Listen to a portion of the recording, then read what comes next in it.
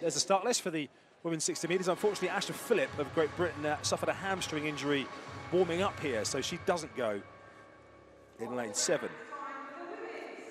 Let's meet them, shall we, on the inside. First of all, will be Maria Perez of Spain, who set an improved personal best this year of 7.20. She's been busy around Europe, took part in the World Indoor Tour meeting in Karlsruhe.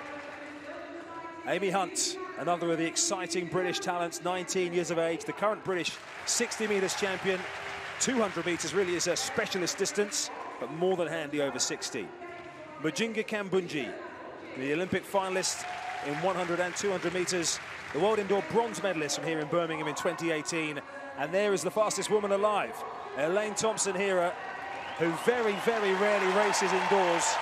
Outside of championships, she's only ever run indoors here in Birmingham, where she set her personal best of 6.98 back in 2017. Daryl Neat has been in terrific form as well this winter. She set herself a personal best of 7.15, drawn alongside Thompson-Herah.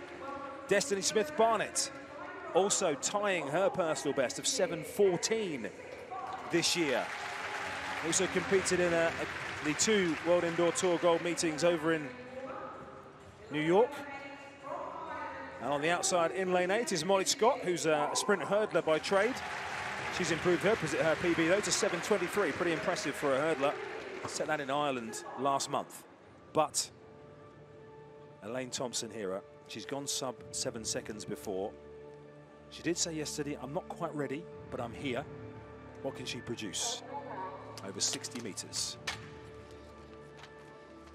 What a treat for the crowd here inside the Utilita Arena in Birmingham, watching on the Muller Indoor Grand Prix. I know Jamaica will be watching as well. Thompson-Herah, lane 4.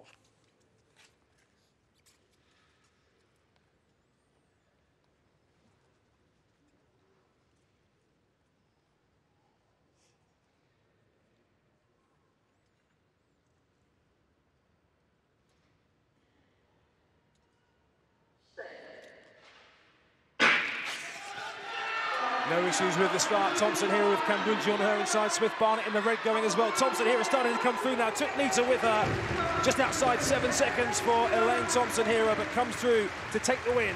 And the double-double Olympic champion makes her rare indoor appearance here and looking as impressive as ever as she builds up her 2022 season.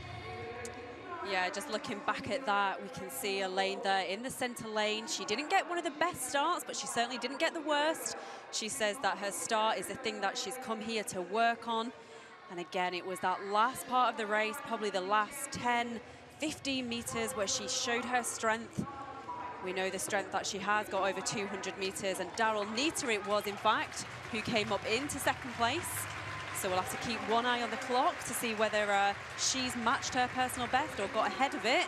Certainly the 7.09 performance on the clock would suggest that Daryl Nita may indeed be under her 7.15 personal best that she's already set this year. Well, unofficially it came up at, as you say, Janet, 7.09. It's what it has down on the infield scoreboard there. You can just see going through. We'll wrap all that up for you very shortly. We're in the